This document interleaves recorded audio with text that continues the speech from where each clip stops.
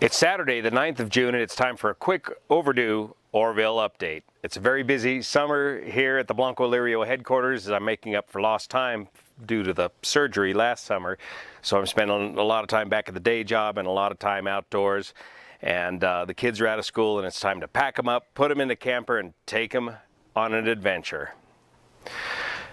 That also means the Mighty Luscombe is down for annual right now, so I don't have any Luscombe footage, but we've got some great DWR drone footage and other footage from the job site to share with you and explain what's going on at Oroville. My name's Juan Brown, and you're watching the Blancolirio channel. And by the way, regarding that surgery, everything's worked out great. PSA numbers are virtually zero.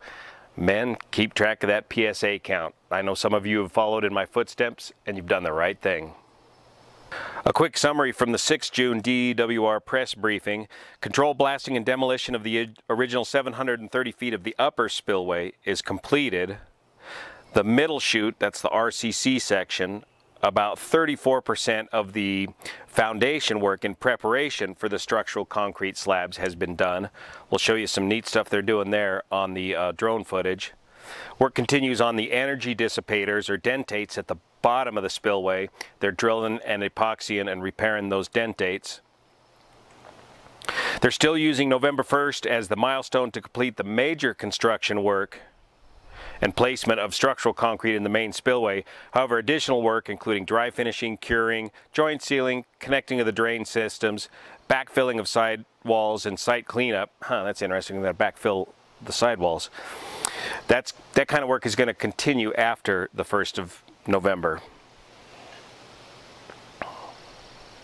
Construction on the emergency spillway on the northern half, that's phase 1 of phase 2 of the emergency spillway work, is about 80% complete. That's the RCC working its way from the secant cutoff wall up towards the emergency spillway.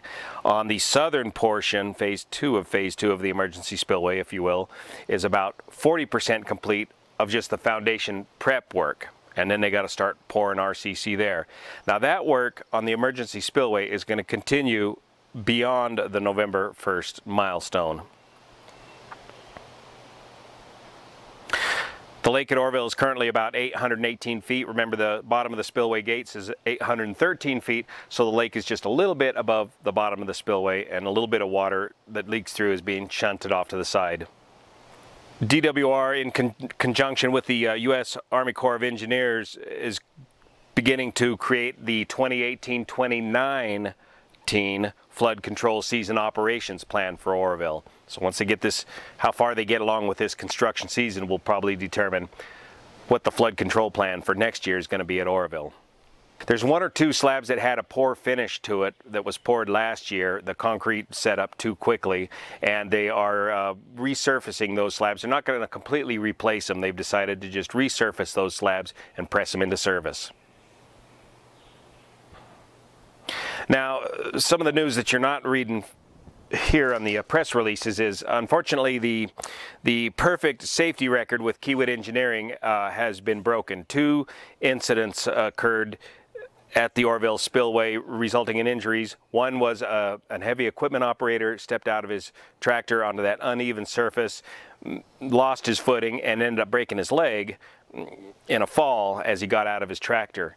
And in another, even more spectacular situation, a couple of days ago, one excavator was crossing the RCC portion, the middle portion of the main spillway, where that spillway begins to take that sharp 4-to-1 slope downhill. It was crossing that portion of the spillway and lost its traction, and the entire excavator and operator slid down the middle section of the spillway, completely lost control, stayed upright, remained upright, and slid all the way down to where the upper spillway matches the lower spillway. It caught the lip right there and caught the excavator and stopped it. Only minor injuries to the driver. High potential for disaster there as it missed hitting anybody or anything on its way down. So be careful, crews. Get this thing done without hurting anybody. Remember when the original dam and spillway was built at Oroville back in the 60s? Many folks lost their lives in that process. Dam work in the old days was very, very dangerous work. So let's go look at this DWR drone footage and photographs and further explain and show you just what I explained. Remember, this drone footage is not my drone. There is no private drones allowed over the construction site at DWR. This is drone footage that is created and released by DWR. This DWR footage was uploaded on 30 May on the California DWR YouTube channel. And here's how they're getting the trenches dug into the RCC portion of the spillway. They've built these supports to hold the tractors, the trenchers, so they can dig a vertical trench down through the RCC to create the required drainage. Remember, this drainage is critical. You saw this water leaking out of this RCC section just this one year because there was no drains in the RCC at all. And remember, one of the original problems that caused the failure of the spillway in the first place was a lack of proper drainage and or clogged drains. So these drains are critical to the operation of the spillway as water migrates and moves around underneath the spillway.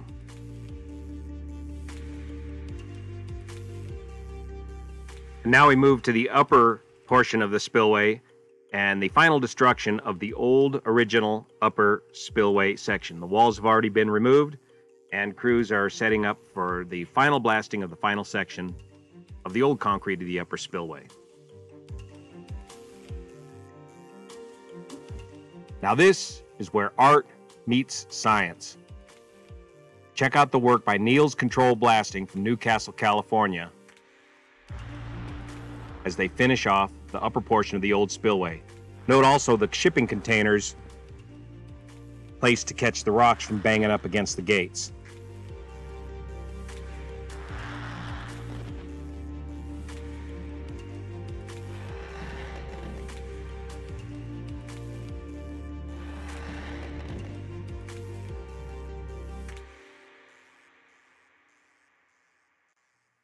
Nothing left but the cleanup and the dental work.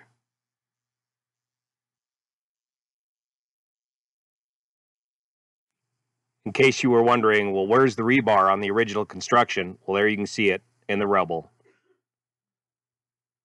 Pretty small and pretty widely spaced.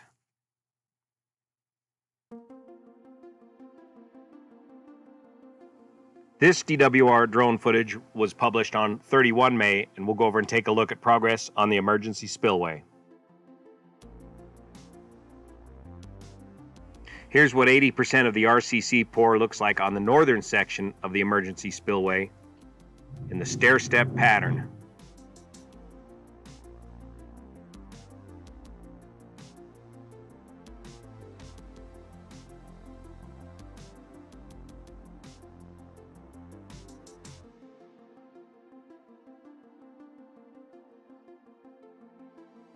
And this bare dirt area next to the RCC is where 40% of the foundation prep work is done on this section of the emergency spillway. RCC pour to follow. Flying right over the gates, looking at the construction or the cleanup of the upper portion of the main spillway. Trimming the walls back.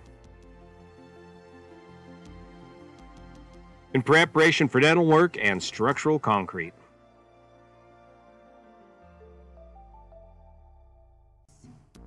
Now we'll fly over the center section, the RCC portion of the spillway, and take a closer look at this drain construction.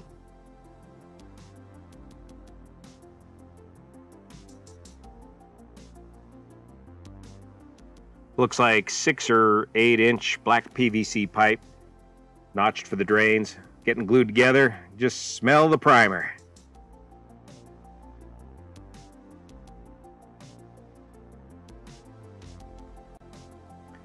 Slather on the fast-acting glue and shove them together.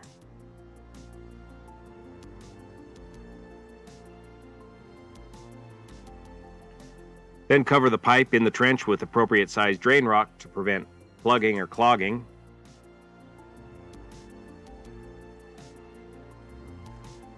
Then cover the drain rock with a porous membrane. Now each of these drains drain back into the spillway downhill of the ditch, and each drain is numbered, so in the future engineers can monitor the status of each of these drains and quickly determine if a drain is being plugged and exactly which drain it is. And I believe they'll also be able to use robots to help maintain these drains in the future.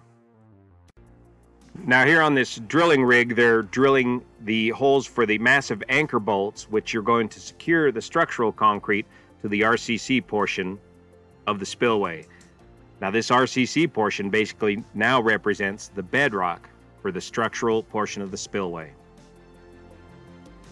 Remember, some of this RCC is as thick as 150 feet deep, as it covered up the original plunge pools. Once these anchors are placed and grouted into the RCC, they'll be pull tested. Here they're trimming up the edge of the lower section of the spillway where it's going to meet up with the new structural concrete over the RCC section. And there's some dowels to create an expansion joint where the two joints will meet.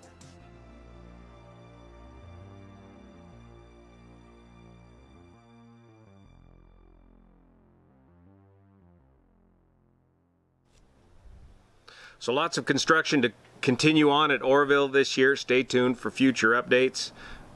We got the kids out for their first sailboat race on the Catalina 22 at the local regatta here at Scotts Flat Reservoir the other day, and had a great time even if we came in last place. We learned that the Catalina 22 Club is a serious racing class, and we found out also that your late 80s model, or correction, your 1980s model Catalina 22 is not the fastest race boat in the fleet. It's the early 70s models that you want that are lighter weight that can win. I also got to finish up the BMW G310 GS video review of that motorcycle and our adventure that we had in Moab, Utah. Pete, come here, quick. In other breaking news, the kids got their report cards this year. Pete, how'd you do in school this year? Good. Did good? Yeah, it looks like you got threes. They don't do ABC anymore. They do 1, 2, 3, 4. So you got threes and everything. Mastery of the standard, except for a little bit of help maybe with reading and writing. But look at this, you got a 4 in math. And your teacher says, Pete did great this year. He is a math whiz. He's doing well with his reading. Have a wonderful summer. So what is it about math that's so easy? Can you do subtraction already? You got an example? Pete, you got an example of subtraction? How about 10 minus 2? Wait, 10 minus 8? No, 10 minus 2. But you said 10 minus 8. Well, that was the previous problem. Is that 2? Yes. It's 2. And 10 minus 2 is? 10 minus 2 is 8. Good. All right, you ready to go camping? You ready to go camping? Julianne, come here. Quick.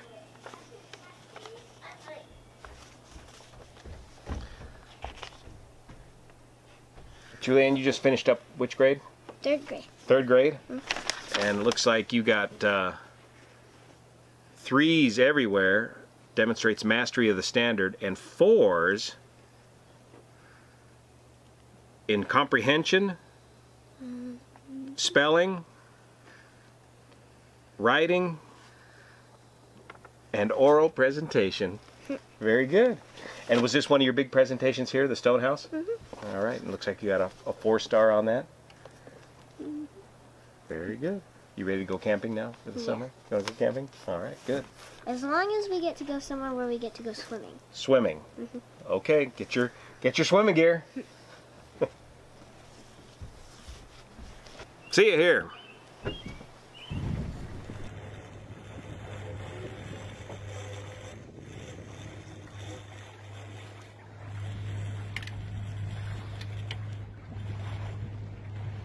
Good job.